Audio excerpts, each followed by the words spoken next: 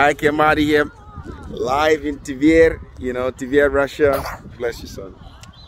Bless you. I studied here in Tver. I did my Tver, did my language course. About, well, how many years now? 16 years ago. Wow, that's a long time. 15 years ago.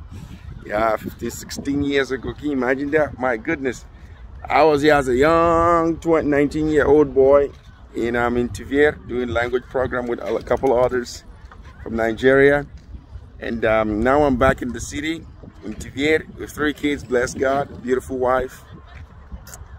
Just amazing. And it's kind of interesting to look at this beautiful city now with grown up and not just a young student, So it's just super cool, like to just be here in this city, your own city, a city that was home to you for about 9 months.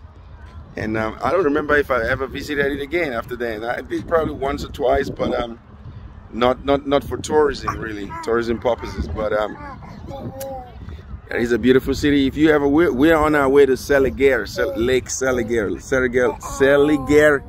Lake. So if you ever, in this side of the world, stop by Tver, see the city. It's a beautiful, calm city. People like it.